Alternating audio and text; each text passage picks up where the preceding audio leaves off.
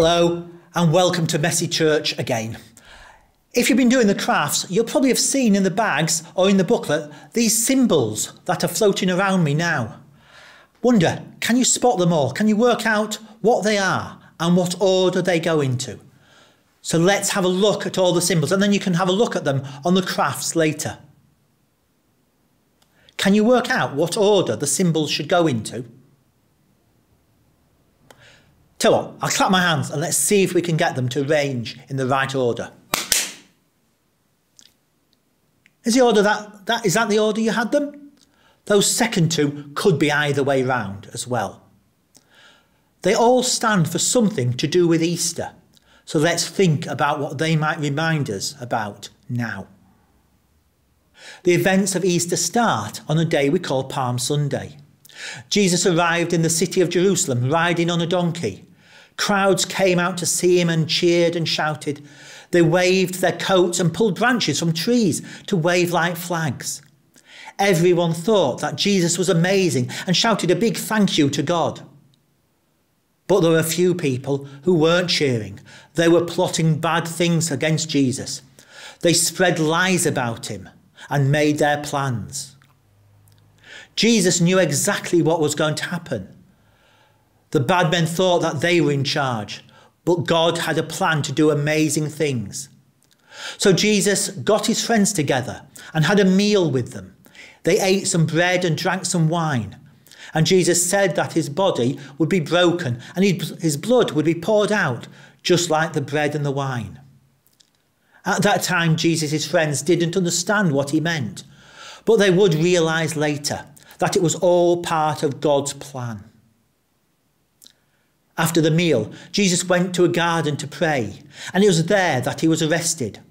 He was taken away and put on trial. It was decided that Jesus should be put to death by nailing him to a cross. What a horrible thing to happen.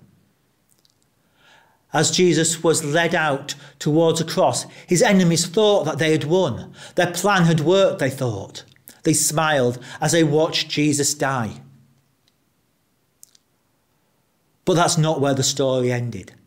Jesus was buried in a cave with a big stone put over the mouth to close it up. Jesus had died on a day called Good Friday. But on the following Sunday, some of Jesus' friends went to the tomb and found that the stone had been rolled away. They were puzzled and surprised. Then they turned and saw a man. It was Jesus. He'd come back to life. They realised that this had been part of God's big plan from day one. Jesus had died and come back to life.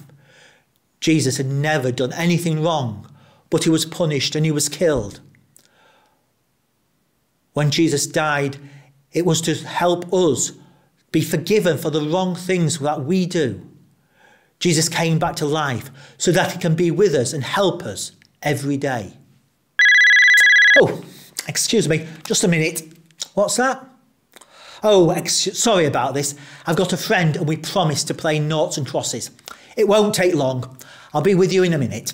So, okay, I'll just get ready. Okay, I'll let you go first. Where do you want to go?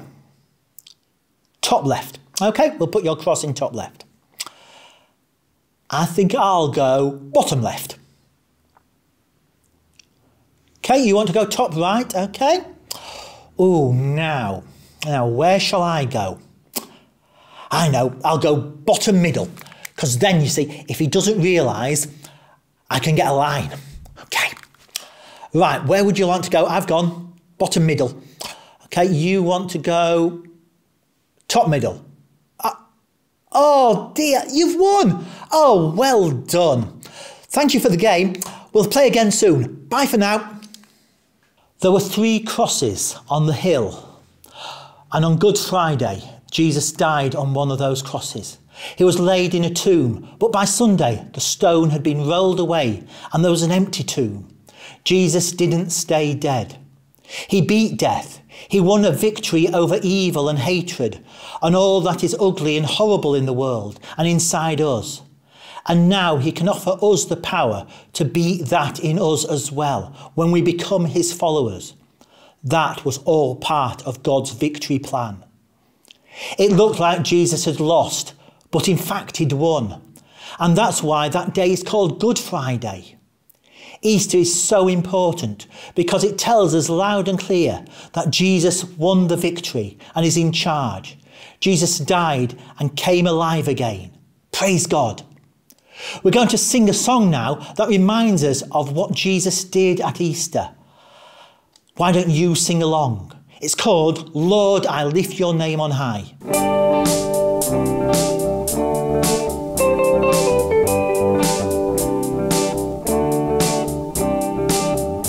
Lord, I lift your name on high. Lord, I love to sing your praises. I'm so glad you're in my life.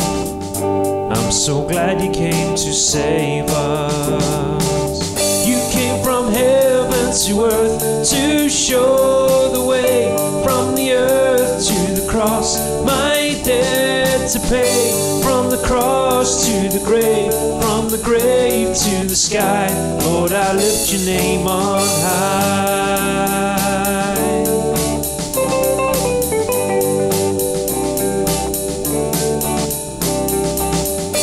Lord, I lift your name on high. Lord, I love to sing your praises. I'm so glad you're in my life.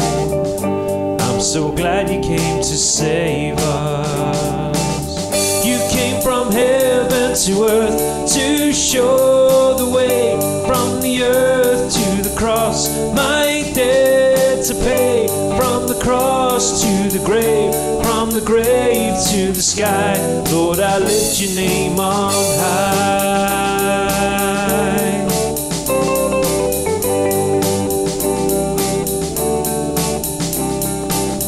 You came from heaven to earth to show the way. From the earth to the cross, my debt to pay. From the cross to the grave, from the grave to the sky. Lord, I lift your name on high.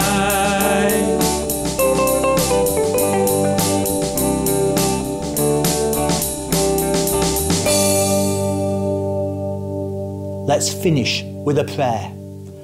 Thank you for the fun things we do at Easter, like eating chocolate eggs. But thank you too that you died and came alive again. Thank you that you won the victory and that we can be forgiven for the wrong things that we do. Thank you that you are with us every day because you came alive again. Amen.